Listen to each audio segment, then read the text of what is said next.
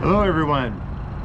So it's January 16th, 2021, and unlike last week, we have crystal clear morning out today.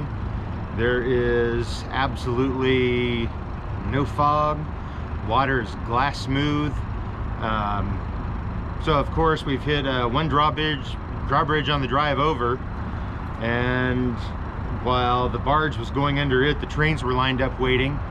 So now we're waiting on the trains to finish their cross over the river, and we'll be on our way. Today we're planning on heading up north through Admiralty Inlet, get some footage going up through there. Then gonna head out into the Greater Sound. There's an island out there that apparently used to be individual purchased lots that the government took over and converted into some form of bird sanctuary. So we're gonna go up and check that out, fish around there, see if there's anything to be caught, and then make our way back. Should be a great day. Stay tuned. So after the big rains and winds here this past week, you know, we're running into things like this just adrift in the water. That one looks like it's been in the water for a while. Don't know if it was destined to be a telephone pole or electric pole or something along those lines, but pretty sure it wasn't intended to end up there.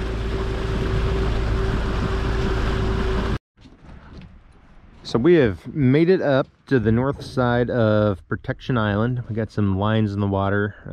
We've got some nibbles, haven't hooked anything up yet. And you can see the side here, pretty sheer cliff face on this. Understanding from recalling what I've read is this island originally was going to be subdivided into multiple private lots of oceanfront property. The other side actually has its own little bay area with dock, and the government ended up buying it up and turning it into a wildlife bird refuge. So just funny, because really haven't seen a bird over the island at all the entire time we've been here, other than just seagulls out on the water. So I think the story goes one guy managed to keep his little cabin he had built down near the shoreline, and other than him, everybody else gave it up. But I think we're going to stay here a while longer. Very calm, peaceful day out. Across the way here, we may head over to, I believe it's called John Wayne Bay, or John Wayne Marina, in a little while, and pick up some extra fuel before we head back. Seems the fuel gauge is, my boat's a little tricky when it's in the middle range. So I want to make sure we have more than enough to get back. But for now, we'll keep fishing here for a while, see what turns up. If I get any, you know, big birds flying about, I'll grab some footage of those.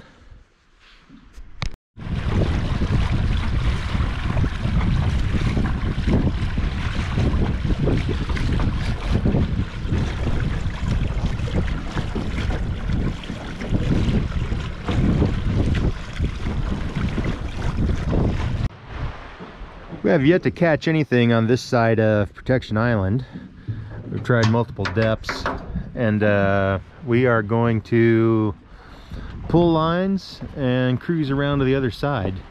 But I will say, if a person wanted to just come somewhere to get away from everything, meditate, take a nap, whatever, this would be a pretty cool place to do it. If you ever heard the waves in the Corona commercial where they're sitting out on the beach, that's exactly what it sounds like here. Don't know if the GoPro will pick that up or not, but it's pretty serene and peaceful.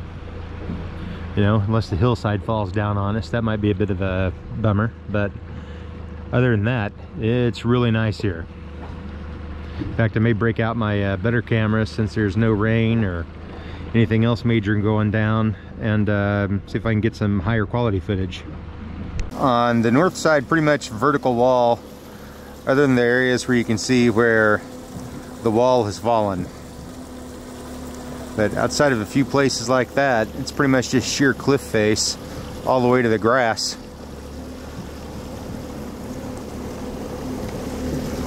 Oh, along with some amusing little trees. You can see the one up here that's sitting there pretty much barren at this point.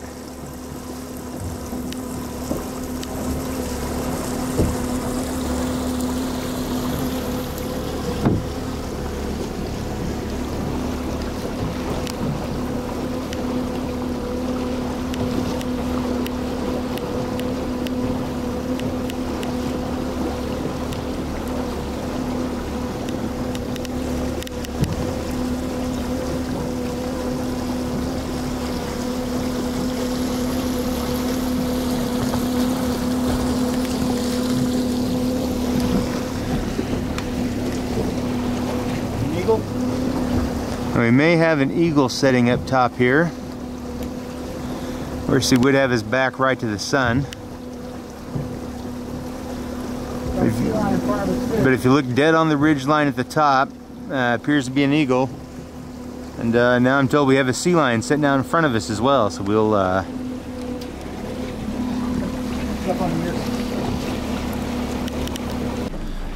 he's playing.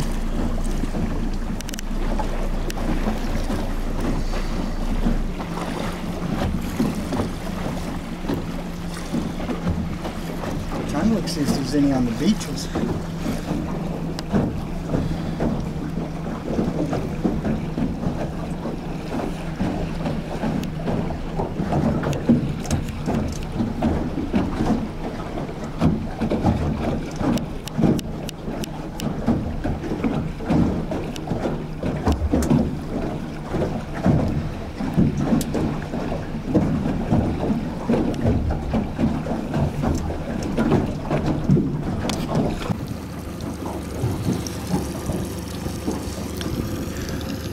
So the elusive sea lion, or lions, keep bouncing up around us here. I don't know if we're going to let us get a good picture of them or not. If they're just going to be extremely bashful today and say no thanks.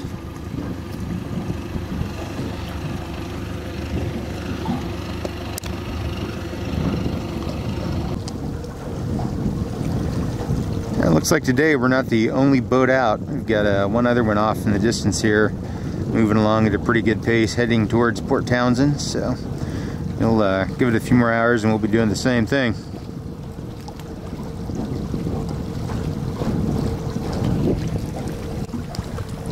And then off in the distance here we have what appears to be another full-size log just merrily floating along.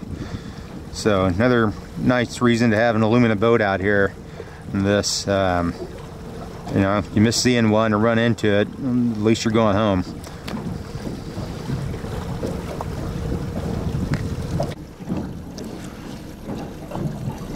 That appears to be a good sized log out there. Yeah, so we have some seagulls out here just floating along on a little log along the end of the island here, which drops off significantly from the height it's at. Zoom out here and show you kind of the difference. Right, if you know, the thing got covered with some snow, it'd probably make a pretty cool sledding hill. Now with a nice landing at the bottom.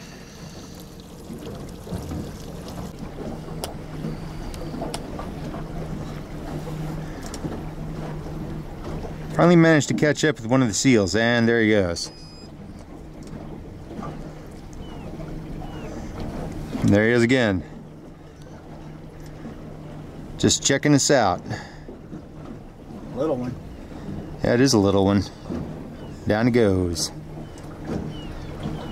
And a moment ago I thought what I believed to be a bald eagle setting on the beach here, but it whatever it was, we got distracted by the seal and it's not there now.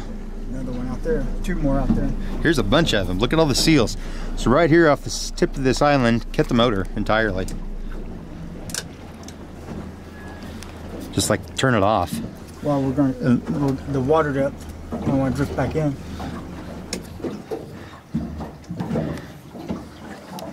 So here in front of us, we've like, dozen or more? yeah, run into a dozen sea lions just 7, 8, 9, 10, 11, 12, 13, 14, 15, 16. See 16. all hanging out here in the water.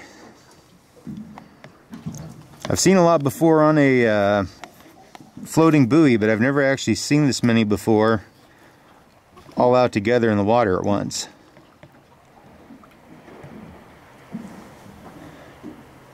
But there are several.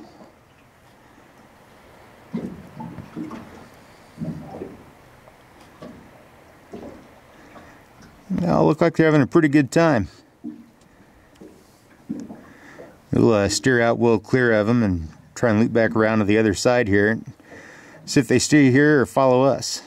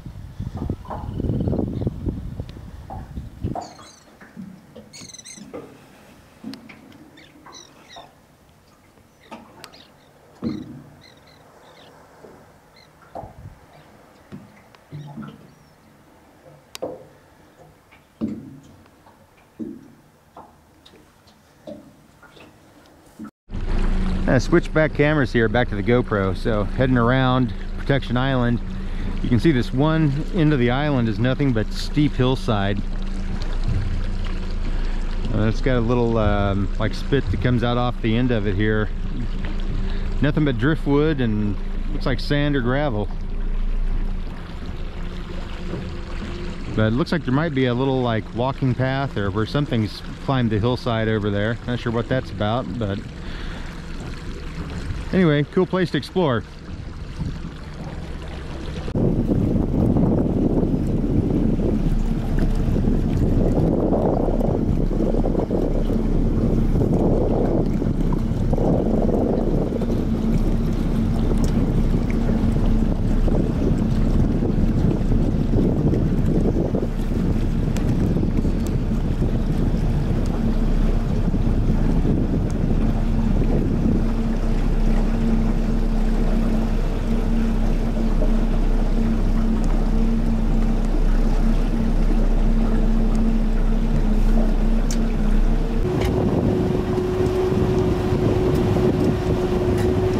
So we're now on the, this will be the interior side of this Protection Island.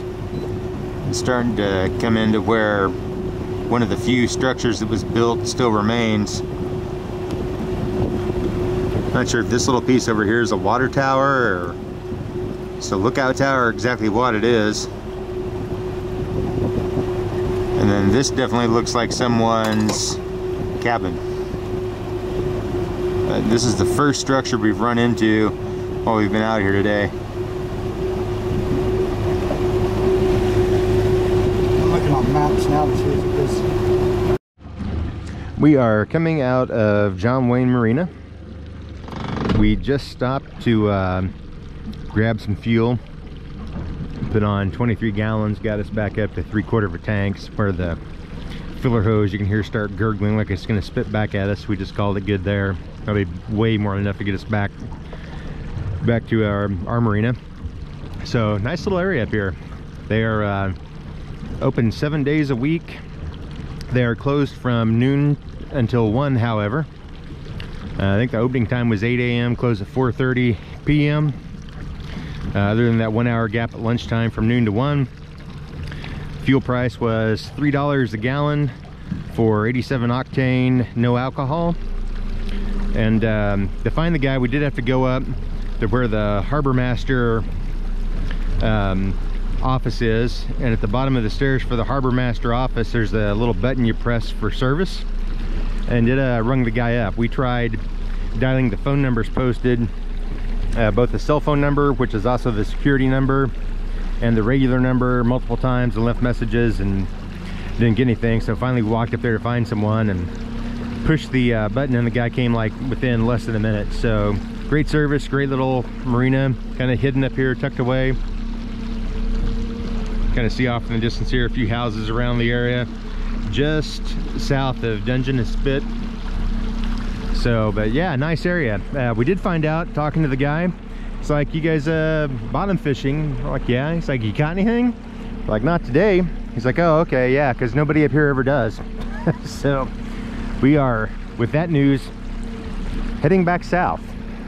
He said since the early 70s nobody's had any luck up here with any kind of bottom fish. Forget what he said it is they did, but apparently you're not going to catch anything like that up here. So taking the locals heathens, we're not going to try going further up in here and see what we can do. We're just going to start heading back towards home and maybe stop along the way. Anyway, if you're ever up this way, check the place out. Pretty nice little marina. They do have overnight mooring as well, right? You can sign up, get a slip with services. I think with electric, they got a pump out. So nice little tucked away spot up here in Puget Sound. Well worth the effort to check it out sometime if you're in the area.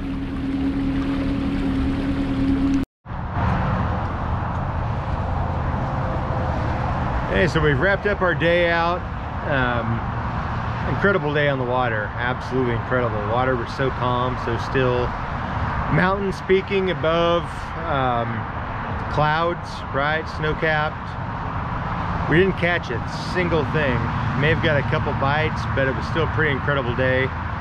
Ended up went and toured around the Protection Island, which has been created as a bird sanctuary. Didn't see many birds. Saw a lot of sea lions off the edge of the island in the water. It was more than I've ever seen in one setting.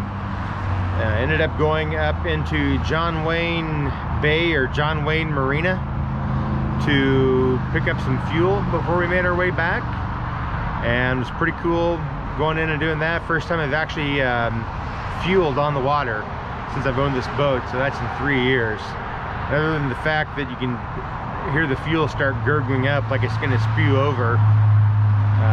Right, we're only able to get on 3/4 of the tank, which is okay. It's more than enough to get us back. You know, and we talked to some locals, learned that there's really no need to be up there fishing for anything off the bottom because there isn't anything anymore. So little things like that, but just an incredible relaxing day out. And we'll be out to do it again next weekend.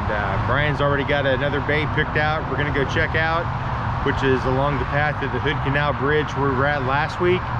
So we'll go check that one out next week, see what we can catch there, and you know, maybe break out the camp stove and cook some lunch, as we haven't done that in a few weeks now. We've been bringing our coffee with us in the thermos. That's linked down below, so check that out.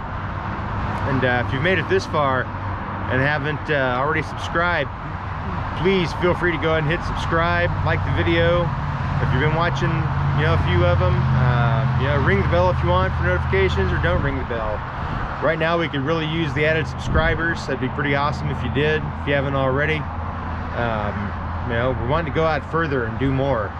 It'd be cool when we can actually make a little money off of the videos we're posting, simply to put fuel in the boat, which is where we'll be going.